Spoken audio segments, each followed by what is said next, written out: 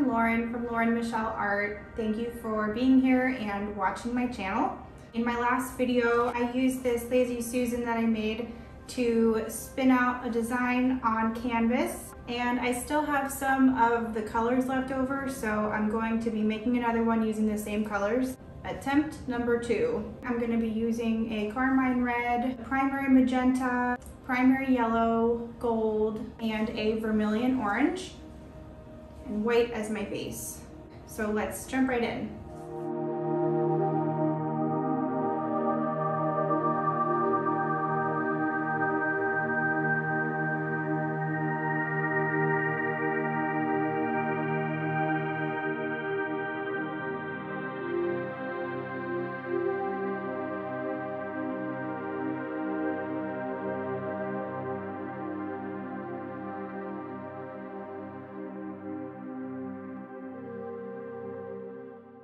Use the blow dryer on low.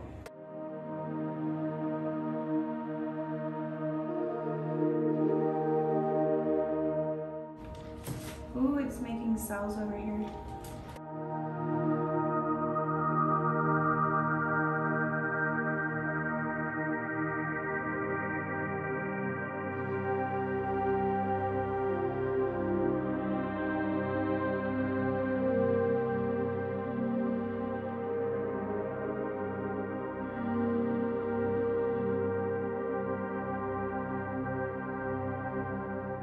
Okay, I might have stretched that a little bit too thin. I don't know if you can see it, the color is breaking apart just a little bit. It's okay, this is a learning process. I really love all of this though. I might let this dry and fix these areas where the paint started to break apart with a paintbrush, because I really like this one. I like the negative space.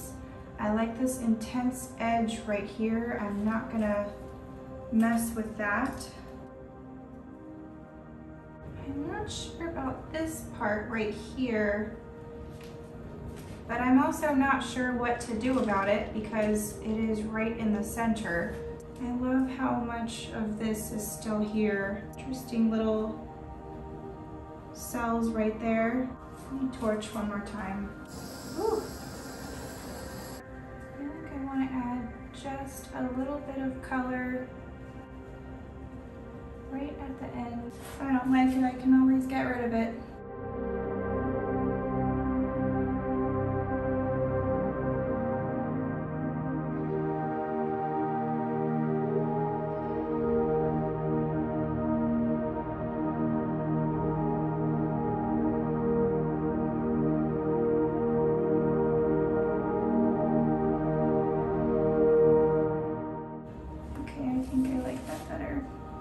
I think I'm going to stop here.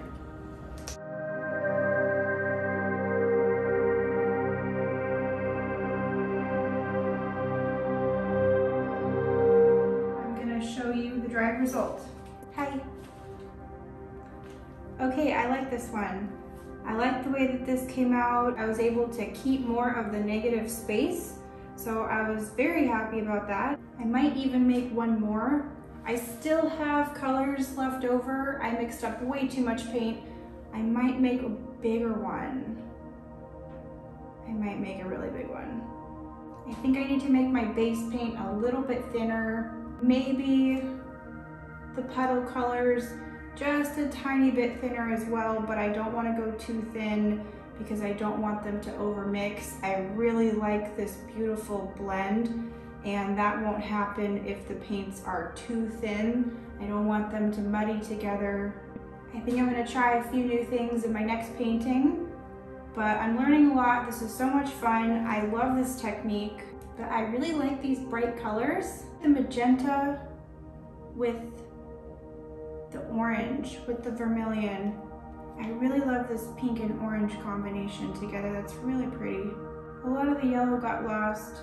So this is my second time using this technique with the Lazy Susan that I made, and I'm really happy with the way that this one came out. Okay, here is this one, the second one I did. This is with the paint still wet.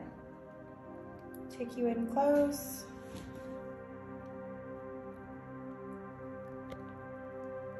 See right here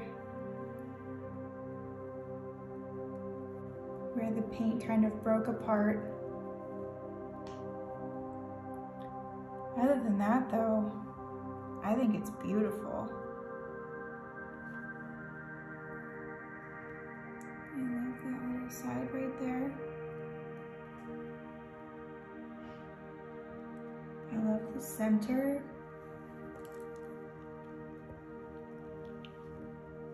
This one's really pretty.